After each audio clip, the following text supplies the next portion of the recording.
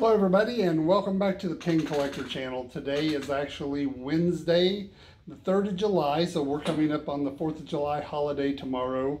I do plan on putting out another video tomorrow, holiday or not, so hopefully I will see you back then.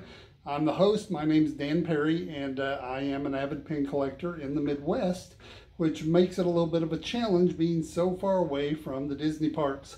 But today I'm talking about some pins that came out a long time ago, back in 2002, 2003, when Disney pin trading first started becoming popular.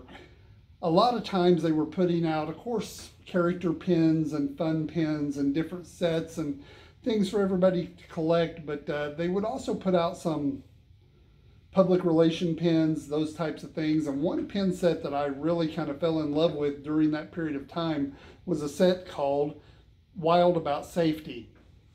Now this set was designed to give safety tips about being at a Disney park, how to stay safe at a Disney park.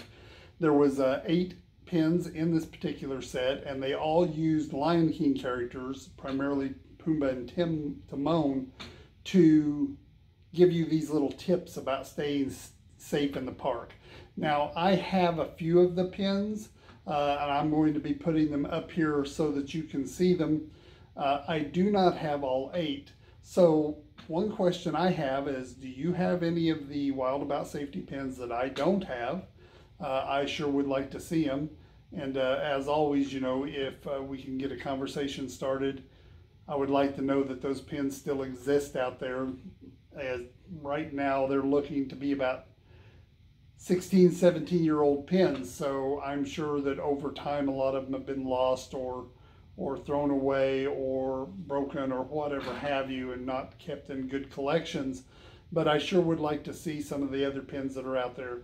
But it was just a really neat set.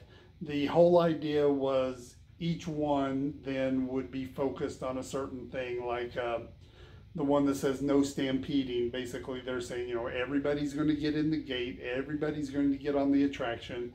There's no need to crowd or push or try to barrel your way through different places at Disney World, which just kind of a neat way to reinforce some of the safety policies and rules that they have there to begin with. So I like it. I hope you enjoyed it too. I hope you like these pins. And again, if you have any of the different ones, please leave me a note down below.